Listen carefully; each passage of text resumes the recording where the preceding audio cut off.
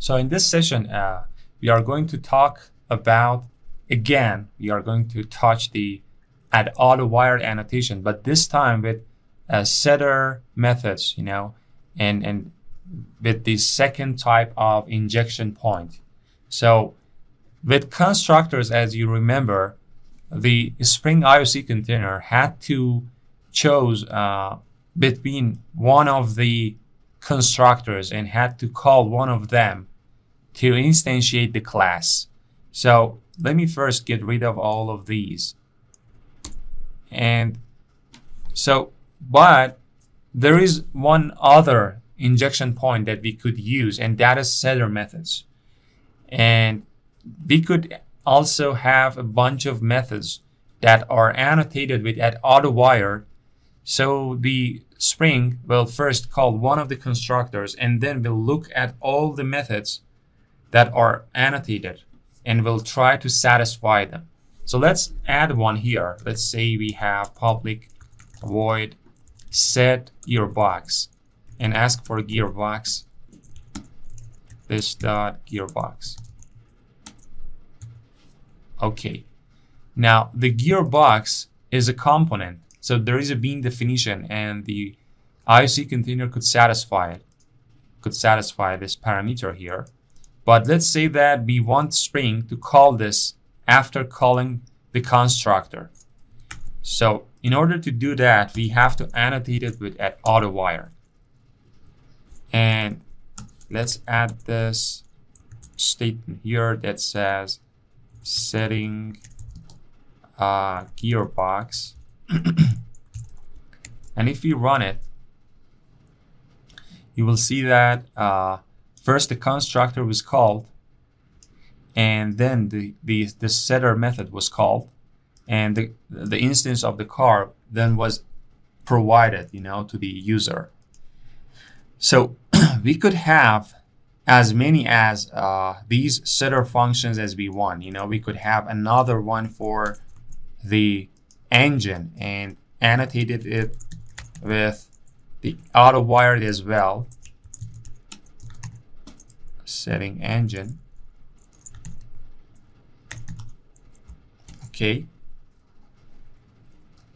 And because now we have annotated the setter method with auto wired, and because the default required value is true, the default one, it has to resolve the parameters of the setter methods. And because the engine is not a component and there is no bean definition, it was failed, But now, if you run it again, you will see that first the constructor was called, and then setting the gearbox, and then setting the engine.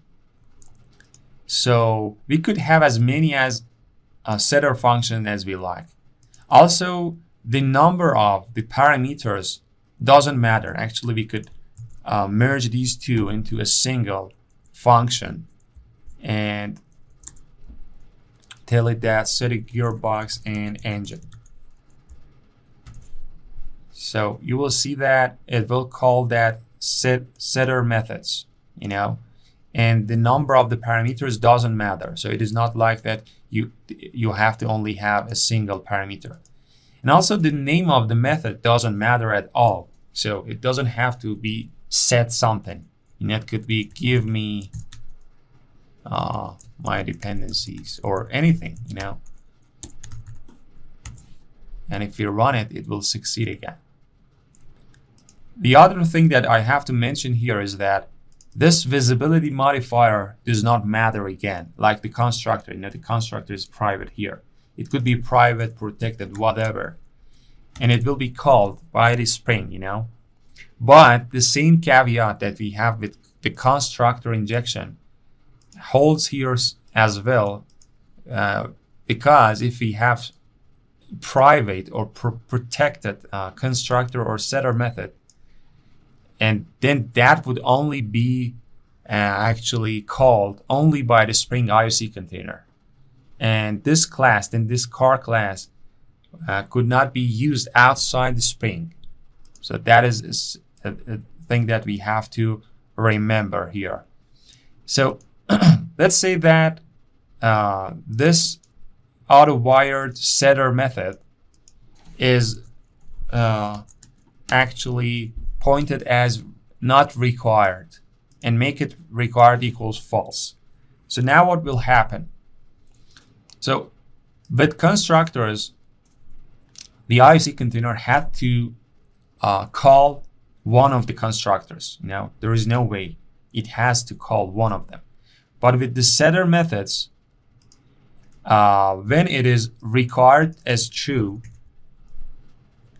it will try to satisfy all the parameters like the constructor. It is the same as the constructor. But if it fails to satisfy at least one of them, let's say that the engine is not a component and the Spring IOC container does not know how to instantiate it and provide an object. So now it will fail because we have marked it as required, and Spring will try to actually find an engine, it qualifying being definition for the engine, but there is none. But if we actually change it to false, then it will ignore that function. It will first try to satisfy it, but because this time at least one of them is not having at least being definition in the IOC container, then the IOC container won't call it at all. It won't pass a null value here. We will talk about passing null values and asking and telling the IOC container that the null value is okay in the next sessions. But now it only will try to satisfy it by providing an instance off of one of these being definitions, and there are none here for the engine, so it will fail. And so, as I said, we could have as many as setter methods, and we could, the being required as false or true doesn't matter in their order of being called. It will call all of the auto-wired setter methods, no matter if they are required or not, but it will ignore the ones that have at least one parameter that is not satisfiable. But if we change it to true as required, as you see, it will fail. Okay, that was another point and tip here. And one other thing that I want to mention with setter methods is that with constructors, if you want to ask for all the dependencies, you saw all its benefits. We could make the private finals, and also you could actually fully construct the instance before handing it to others. But when we have more than, let's say, 3 or 4 dependencies, and when we want to ask all of them from the constructor, especially in language like Java that has not the feature of named parameters, actually some problems might occur, like the pyramid anti-pattern, or it might be blotted. Actually, having a constructor with 10 dependencies with 10 parameters is hard to maintain and call. So in that case, the setter method would be a solution. We could provide a bunch of setters for each dependency, at least for those of them that we know that for this car, this class is okay to not be instantiated, because those one that are asked from the constructor, we are insisting that all of them should be there, ready.